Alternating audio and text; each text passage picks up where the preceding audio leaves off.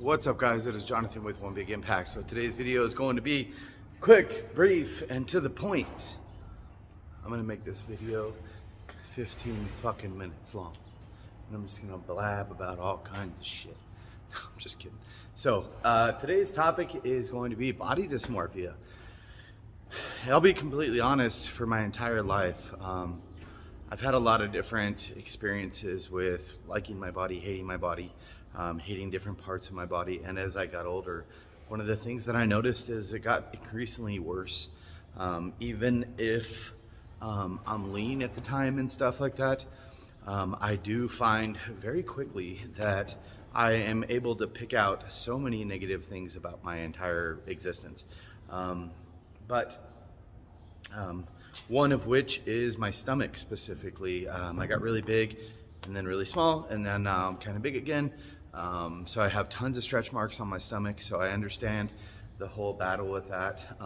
I would like to make a point first of all, okay, so any of you guys, any of you women out there that have had children and you have stretch marks, stop being so fucking hard on yourself. Stop being so hard on yourself if you have had children and you haven't had stretch marks, or maybe you understand that your body isn't what it used to be. There's nothing wrong with that, okay? It's a beautiful thing that you created a life. And let's be honest, I love my kids to fucking death, dude. Like, and the fact that they were created by a human body is just an absolutely beautiful thing. So don't be so hard on yourself. Your body held something beautiful and created a life, and that's very difficult in itself. So good job. But besides that, for women, a lot of it is like the back of the arms, or the hips, or the legs, or the butt, or something like that. And it tends to be the places that you carry fat. The one piece of advice that I could give to you, it's not like love yourself or any of that bullshit. And the reason I say that is because we can say that all day long, but does that really help? No. Like, the one thing I can say is think back to a time in which you really did enjoy your physique a little bit more. And I'm not saying if you're 55 when you were 18 or something, because realistically you probably don't even remember what the fuck that felt like. You might look at pictures and be like, oh my God, I was so thin, but that doesn't really matter. Think back to 5 years, 10 years, you know, a couple of years or anything like that, in which you really like enjoyed wearing certain clothes or certain things, or for guys, maybe it was a muscle shirt. And what was your physique like? What is it gonna do to be able to take yourself to get back there? A lot of the times the things that we hate are the things that are just stubborn problem areas. And you might be thinking, well, Jonathan, tell me how to fix that problem stubborn area. Unfortunately, if you have this and this, when you're overweight or fat, unfortunately, when you were smaller, did you have those same things? Because whatever size they were when you were smaller, your butt and your chest, that's probably going to be what they are when you drop weight. So don't be obsessed with, oh, I have tits and ass or something like that, and I'm going to have those things when I get smaller. Not necessarily, okay?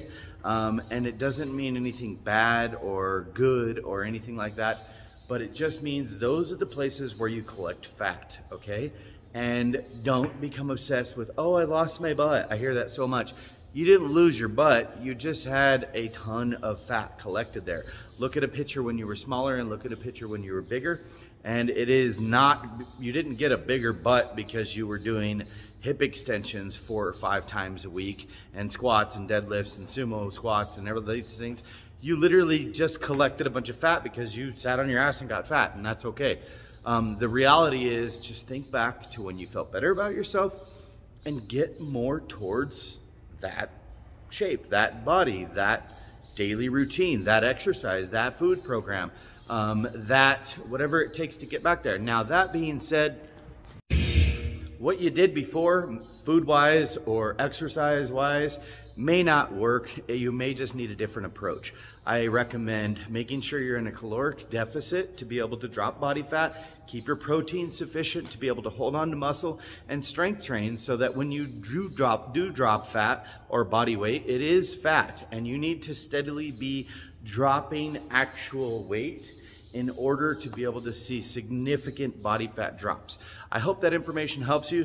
The big thing of all this, yes, of course, I want you to be happy with yourself, but I know a lot of you guys are happier with yourself in a different style of physique, meaning you need to push to the next level to make yourself feel better about what you're doing. It doesn't mean when you drop weight or you drop body fat that you're going to feel perfect, okay?